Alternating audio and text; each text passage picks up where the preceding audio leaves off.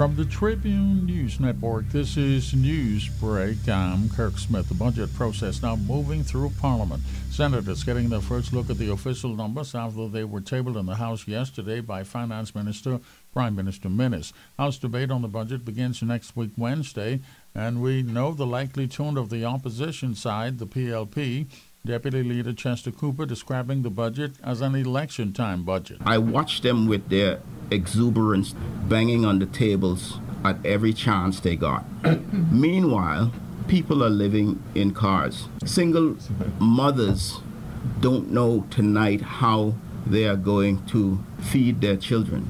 Persons who are unemployed are seeking unemployment assistance from the government, but they are being told that since they got assistance during Dorian, they cannot get assistance now. And Cooper says the budget is weak on solutions to address what he calls a looming debt crisis. The government is planning to borrow almost $1 billion. The deficit for the next fiscal year is expected to be around $950 million. The national debt expected to be around $10 billion by the end of the period. Cooper says the current administration is clearly not equipped to provide the country with a path out of it. This is Newsbreak from the Tribune News Network. Prime Minister Minnis making no bones about it. The recovery of the economy is not going to be easy or happen overnight. For one thing, revenue is not expected to return to pre-Dorian corona numbers right away. Revenues are projected to remain 7.5% below the $2.426 billion posted in fiscal year 2018-2019.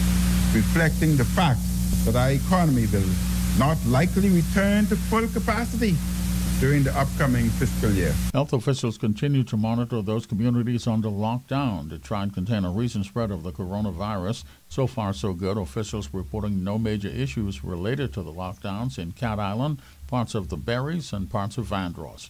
Latest numbers are in also. They're for Tuesday, and the downward trend continues. A total of 25 cases reported for the country, up from the 18 on Sunday. The hospital situation remains stable. 47 persons being treated around the country, 3 in intensive care. No other deaths have been reported.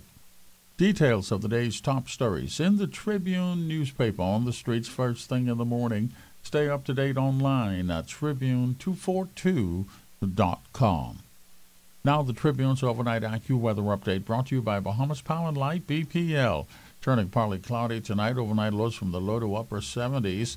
71 at Freeport, 74 in the capital, 77 at Matthew Town. No marine advisories. Winds light and variable. The sea's 3 feet or less overnight. Low tide now. The next high around 10 this evening. Friday's forecast mostly sunny. Highs in the mid-80s. Your weather update brought to you by Bahamas Power and Light BPL. Through all severe weather situations, they will be there by your side. This is Newsbreak from the Tribune News Network. Let the Bahamas and the world know that you're open for business by advertising in the Tribune and on Tribune242.com. Reach the market that'll get your cash registers ringing by calling 502-2394 today. Our professional advertising agents are on hand to customize packages just for you, and consultations are free. Give your business the maximum exposure for an affordable investment, and let us help you increase your sales. Call 502-2394 today. We're open for business. Let the world know you are too.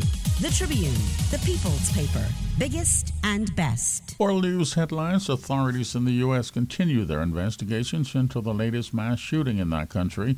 It left 9 persons dead and others injured in San Jose, California. The shooter also died in the incident.